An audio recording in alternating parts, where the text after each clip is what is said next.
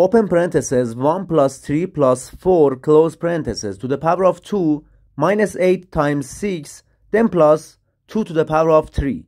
What is the answer of this question? To solve this question, we need to follow the order of operations, which is PEMDAS.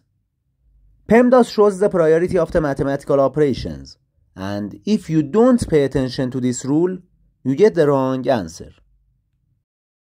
In this rule, P stands for parentheses, E stands for exponent, M stands for multiplication, D stands for division, A stands for addition, and S stands for subtraction.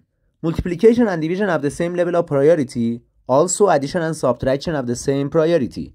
And when we have both in an expression, we start from the left and simplify the question. According to the PEMDAS rule, first we simplify this parentheses. 1 plus 3 plus 4 equals 8.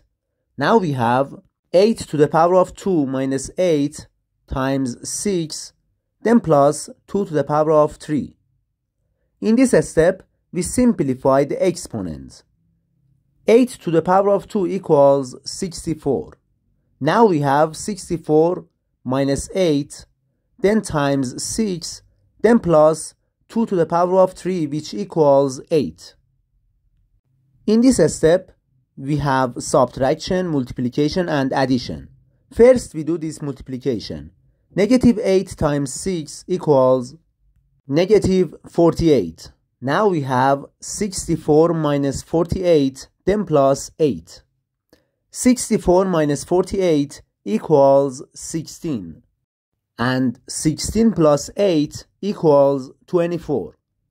The final answer of this question equals 24. Thanks for watching, guys. To see more math videos, subscribe to the channel. Goodbye.